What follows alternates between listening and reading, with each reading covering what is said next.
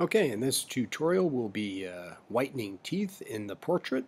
The very first thing that you want to do is duplicate the layer that you have. So in the Layers panel, the shortcut for that would be the Command J key. So we're making a duplicate layer of our original. Second thing that you want to do is get in quite close in your view of your portrait's teeth. Right now you see that we're at 25%.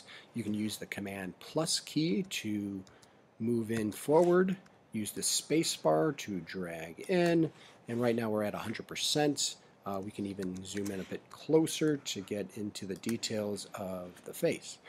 We'll be using the sponge tool and the dodge tool to create the element of whitening the teeth. But before we do that, we first want to make a quick selection so that we're only making the effect to the area that are the teeth. So you just simply click on the quick selection tool, make sure that auto enhance is selected.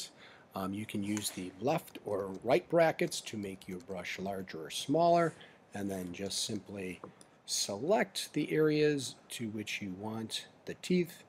You can get some of the gum areas as well. You want to try to avoid parts of the lips. And as you notice with the auto enhance, when I moved across, parts of the lips were selected, but then after I selected it, those areas were deselected. If you do have an area that you go too far, like this area here, you can just simply go to the minus selection tool and then just move over and make a selection off of the section there. Okay, once that is selected, you can press the Command H key to hide that selection when you're working with this. So you notice that Command H reveals that selection, Command H hides that selection. So now all we're going to be doing is affecting that layer. We'll move next to the section here for the sponge tool. So towards the bottom of your menu, you'll notice that there's a sponge tool. We have several different modes up here for saturate or desaturate. We actually want to desaturate the yellow of the teeth. Our flow, we can lower the flow maybe somewhere just above 30%. Make sure that vibrance is selected. And then at this stage, you're just simply making a selection, dragging across the areas of the teeth from the top and the bottom, moving it back and forth. You don't want to get to the point where it's too white, so it's unrealistic, but just enough for it to start to show the white of the teeth. You can then click on the visibility of that layer to see the before and after. That's looking very nice. And then the next stage is to enhance that a bit further by going to the dodge tool.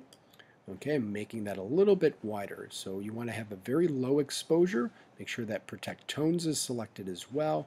And then just at the bottom of the top of the teeth, you can then just drag across and just highlighting this a little bit further to make that lighter. Clicking on the visibility, you see the before and after. A good way to make sure that everything looks good is to look at the image overall, at the full size, look at the before and after, looking at it at different vantage points up close, before and after, and a wonderful smile from there.